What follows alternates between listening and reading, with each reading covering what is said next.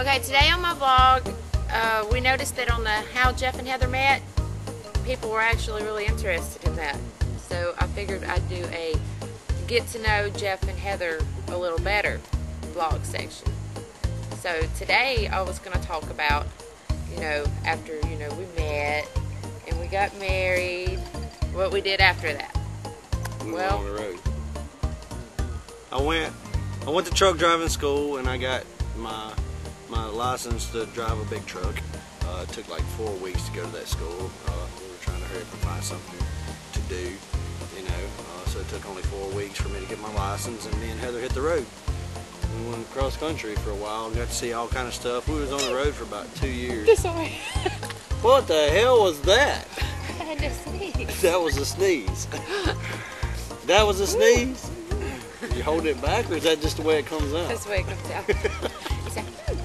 Well, it takes a really lot for a married couple. I guess being we were basically newlyweds, it was a little easier on us. But we lived together in a, how big a truck? 8 by 8 foot square box, you might as well say. The cab and the sleeper, that area is about 8 by 8 foot square. So 24 hours a day. 24 hours a day, and we didn't kill each other. 7 days a week, yep. And, I did threaten to leave a couple times, Yeah, that. It was all the way up in freaking was Philadelphia or something. No, we were halfway up the state of Michigan. Oh, Michigan. Yes, we live in central Louisiana. And Heather told me, I don't even know what the hell we were fighting over. But anyway, Heather told me. We each other 24/7. I don't know what we were fighting about, but Heather gets mad. We're going down the highway, 62 mile an hour as fast as our truck would go. And she's screaming, "Let me out." And I'm like, "I'm not putting you out in the middle of Michigan. What are you going to do?" "Oh, I'll walk home." I'm like, "Baby, it's like 850 to 900 miles. No, it's probably further than that." But anyway, I don't care. I'll call my daddy to come get me. I'm like, "It'll take him a day and a half to get here." And then, and I wouldn't stop the truck and stuff, so she starts threatening to jump out of the truck, moving down the interstate at 62 miles an hour. Lucky for me, she didn't really attempt that. No. That was an empty threat. I think I went back to my little cubby hole. Yeah. She always slammed that curtain if we was in a fight. And watched a movie and calmed down. Yeah, if we were in a fight, she'd storm to the back, which is only like one step to the back, And there's a curtain that separates the cab and the sleeper, and she'd slam the curtain, to make your point, I guess, right? Yeah. And then on top of that, there's that always, you're on the truck 24/7. You gotta pee sometimes. Yeah, well, I guess women, they have to pee more often than men, huh? Because like every 2 hours, Heather wants to stop to take a piss.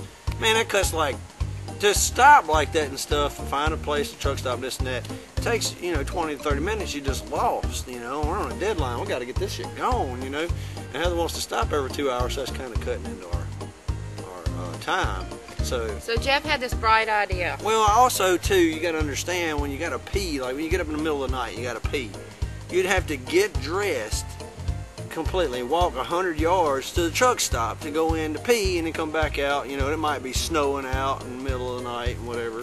So, guys, we just use Coke bottles, like a 2-liter Coke bottle. We keep the empty 2-liter Coke bottles, and we have the proper equipment to be able to pee in a Coke bottle. Females, not so much proper equipment there to use the Coke bottle. Did you ever try it like that? Just hold it up there and pee on your hand or whatever? No. Okay. Can't say I did. Anyway, so that's a bad thing too, to have to get up and go to the truck stop bathroom. But the main thing was cutting into my time. So we were in Kmart or somewhere one day, and Always in a big ass truck stop.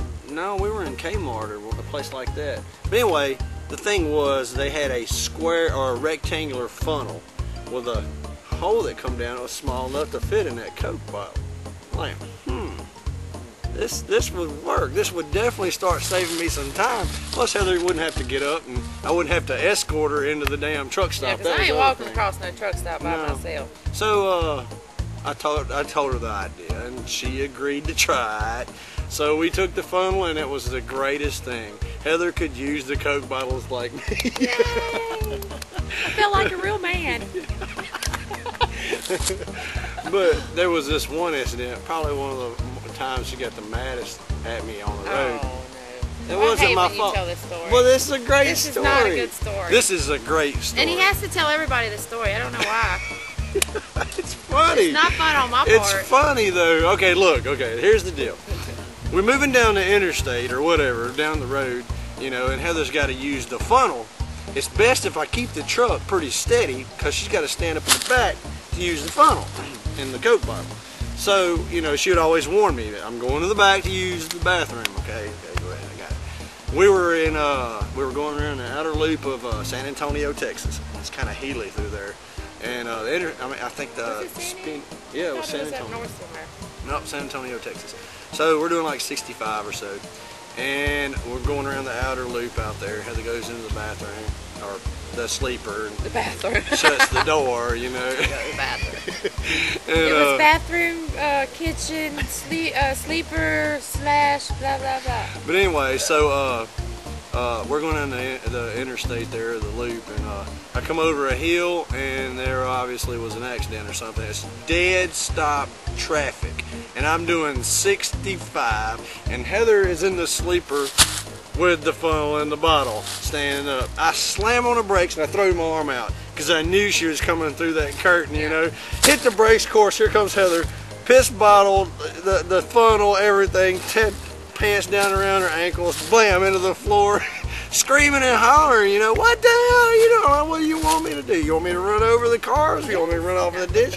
Run off in the ditch and wreck or what, you know? That was the one bad incident we had with Heather's bathroom, portable toilet or whatever you want to call it.